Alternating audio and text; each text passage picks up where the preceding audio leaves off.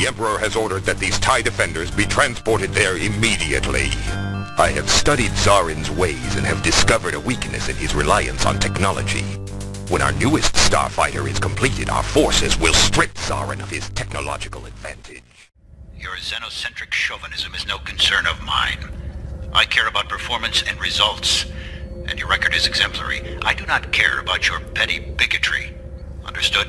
Oh, but Commander, if I ever find out that your bigotry is affecting your performance, I'll have your carcass ejected with the next garbage load.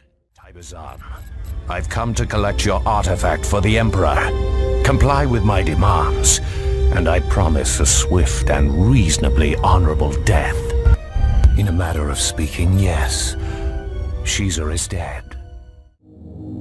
All beings begin their lives with hopes and aspirations. Among these aspirations is the desire that there will be a straight path to those goals. It is seldom so, perhaps never.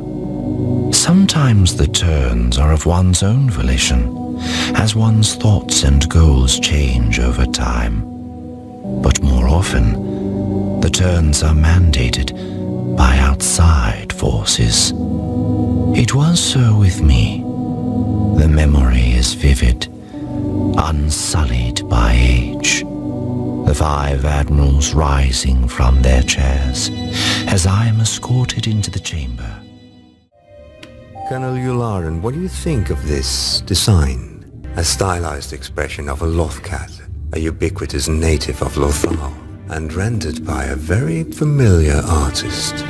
The use of this specific color, the angle of the line, this is the work of the rebel Sabine Wren. I believe this helmet belongs to her compatriot, the young Jedi and I escaped prisoner, Ezra Bridger. Because, Colonel Yularen, Callus is the rebel spy, Fulcrum.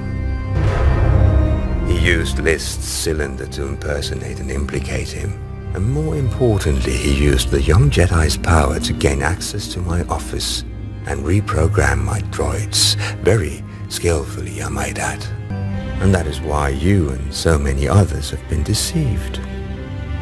I believe Agent Fulcrum will prove far more useful to the Empire than Callus ever was.